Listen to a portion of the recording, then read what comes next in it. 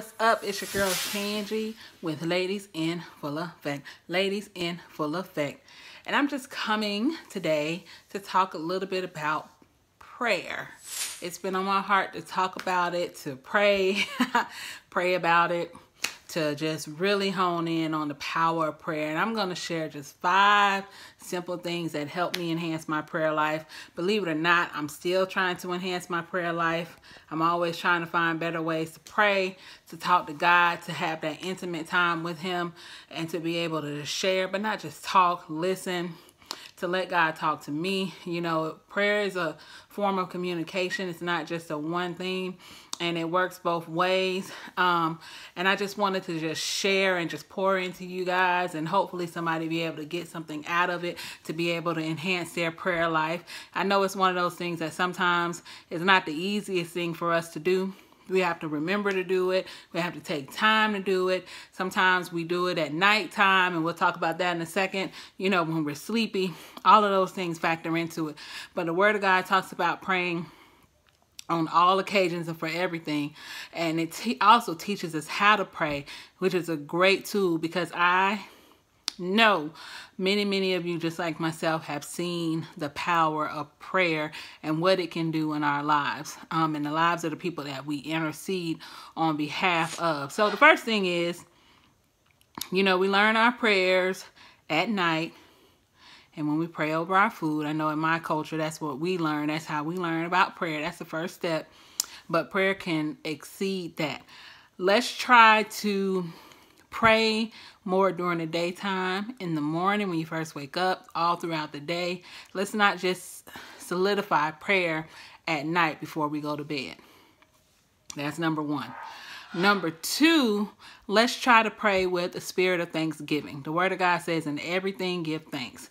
And let's just try, you know, not to just come to God with a list of things that we want, but definitely a list of things that we're thankful for. That attitude of gratitude can go a long way. And can you imagine the Father of all things, who is the giver of everything, including our lives, to just simply say thank you and to acknowledge what you're thanking Him for?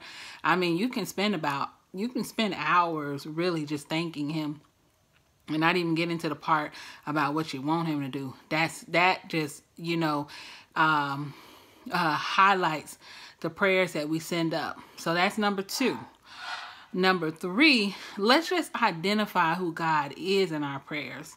You know, sometimes we got to take time out and just identify who He is. And that's what it means when they say magnify Him.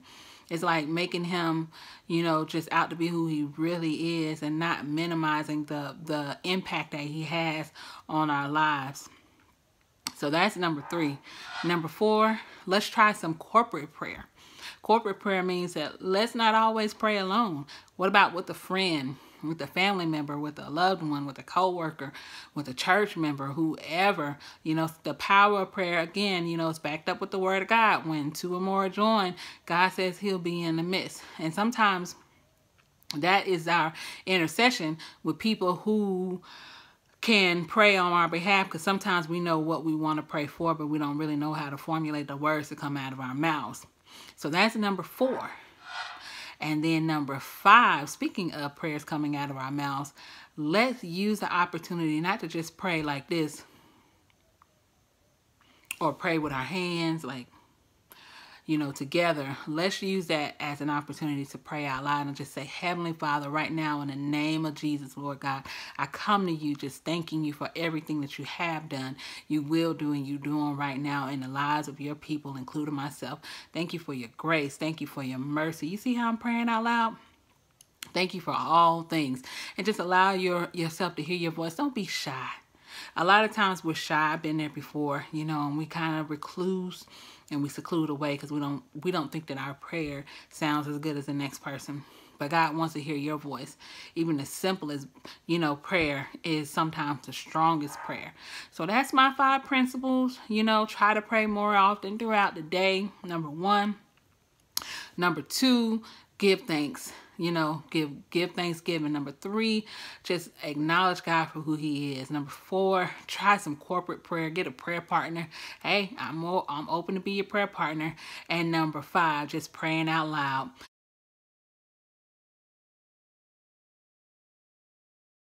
Anyway, I hope somebody was able to get something out of this. Peace.